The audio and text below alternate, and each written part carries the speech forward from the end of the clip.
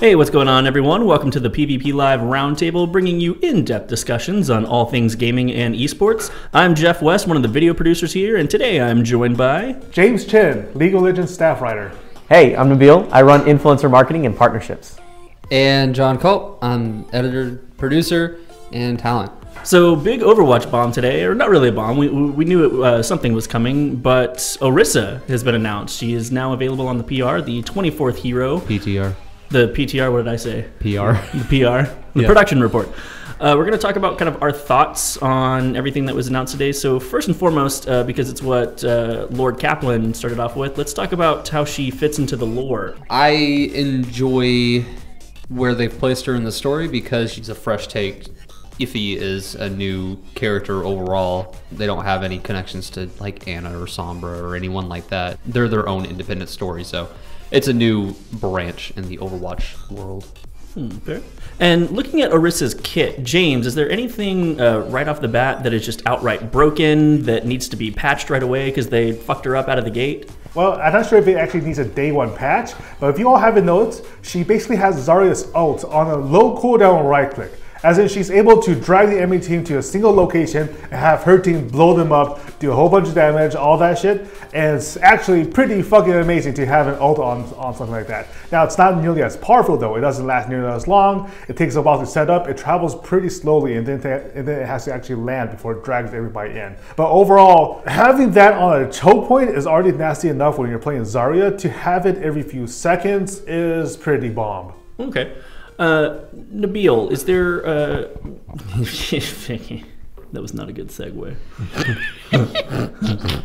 Excellent. So she's really good at moving people around. Nabil, what are Orisa's abilities when it comes to just blowing shit up and being the tank character that she is? So the initial impression that I saw was she kind of has this Gatling gun kind of effect closer towards Bastion where she's just unloading clips into people. And she also has kind of this slow-moving ball that comes out full of energy, almost closer to Symmetra. So the damage that I saw seems pretty decent. I think when I look at a character like this, she's a bit of a jack of all trades, but kind of a king of none. So it's kind of interesting to see where she might sit in the meta and her utility. Oh yeah, she's gonna break every meta that we have. Orisa is a utility defensive tank through and through.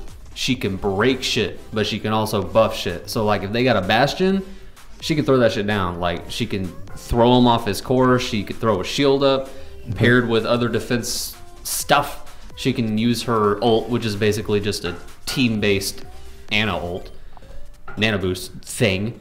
So yeah, well, she's not going to define a new meta. She's going to break the metas that already exist. Yeah, I think you're right about that because she really is someone that's like all about alley-oops, right? She's all about setting up, throwing that perfect lob. I think that it's so sick, like exactly what you're talking about of, well, my team needs something, let me just whip something out from my toolbox. When it comes to what she can do, it feels like she really has a touch of everyone and then they all incorporated her in there. She gonna initiate team fights without ever getting into a team fight. Yeah. Given the fact that she kind of has a little bit of everything, are there any flaws in Orisa, or what hero or heroes are going to be the biggest challenge for her, I guess is a better question. She does seem to be very much a mid-range hero in that anything shorter than that, anything that can get up to her face is going to cause her a lot of problems. Tracer and Winston, for example, can get the drop on Orisa and she won't have an escape. And not only that, but they will have means to be able to dodge out of her abilities as well. There is the delay in the casting of her primary abilities. The shield and the Graviton Surge duplicate has a very long setup time and activation time before they actually kick in. Which means that if you're playing a fast hero, they'll be able to juke out of it and land right on top of her where she's not going to be able to do anything but like left click on you. She possibly can be assassinated with somebody that can jump on her. Although I think that Reaper might uniquely be a flanker that might actually have trouble against her. Yeah, I survived his Death Blossom twice, and then I laughed at him as I killed him. She's the answer to death. Just cure cancer. Yep. Just turn into a robot. Fixes all your problems. That's a bingo. So John, you're kind of the resident Overwatch fanatical expert, if you will, of the office. What do you think? Are there any heroes that are going to be a tough challenge for Orisa, or is she literally just the greatest thing to ever happen to the game? I mean, with every single change, people say that it's the greatest thing to ever happen to the game. Going back to Sombra, people thought Sombra was like, oh my god, she's so broken. She's gonna be OP, and now every single thread you see about her is please buff Sombra because she's so weak. She's one of the least picked champions. Oh, sorry, heroes. Triggered. It's a different game, bro. It's a different game. I think that she, for right out the gate, is extremely well balanced. There's going to be a lot of people complaining about her spread, her clip size, and her halt, the graviton surge. Like James was saying, she doesn't have a viable escape. You pull whoever's trying to flank you out of the way, and then you haul ass at 2 miles an hour the other way. And like I said, I took an entire Death Blossom to the face, and it did not kill me. So she can survive most things. Kick ass. Well, let's wrap things up by kind of focusing on the thing that any red carpet award show focuses on and puts importance on. Thoughts on Orisa's overall look? I mean, personally, I feel like she's got the head of the alien from Species, and from the neck down, she looks like a bug from Starship Troopers, but, you know, that's just me. She actually reminds me a lot of Manoroth from World of Warcraft, the demon centaur with the tusks, but she doesn't actually have a demon skin.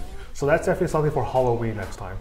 Didn't really blow me away, but at the same time, the more I see her abilities and her traits, it's like, okay, that matches.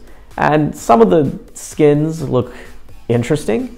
I don't know. I'm just not sold on it yet. But no, then again, and real quick, let me ask you this: do you think that the reason you're not quite impressed with Orisa is because she's not the character that we all knew was going to be announced? I definitely think that's part of it. Because I kind of been seeing nothing but Doomfist, and I kind of had this imagination of Terry Crews just busting through a door with this crazy, super metal, super powered suit, and then I kind of get this goat mecha thing. It's so, I mean, Lucio, super badass. Farah, super badass. Mercy, did some of those skins. Well, they're supposed to because they're offensive heroes, you know? Yeah. She's a defense unit. She comes from an OR-15, which is used to defend Nabani, you know? And actually, going back to that, I'm surprised that they made her look as good as she does, because I didn't really care for the designs of those robots, and I was like, I really hope it doesn't have a lot of similarities to this. But yeah, I like it. I like her Dynasty skin. I don't know what it's called, but I call it Dynasty. I mean, the word is dynasty, John. I know, but I say Dynasty. Because she nasty on that field. By the way, just as a mind blower conclusion to this, Orisa is actually OR-15A.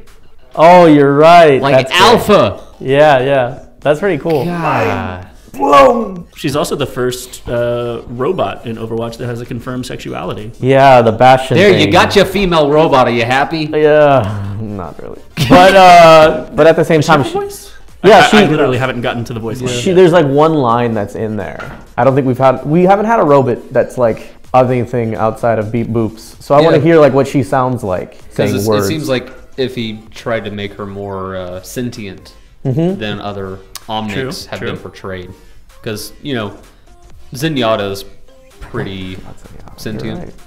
Right. I only thought about Bastion. I was convinced Zenyatta's some dude that just slapped on a bunch of this Tony Stark armor thing and is all right, I'm a peaceful dude, but I throw these balls real hard. A ball so hard. And on that note, that's going to wrap us up for this week's edition of the PvP Live Roundtable. Let us know in the comments your thoughts about Orisa, and we'll see you guys next week.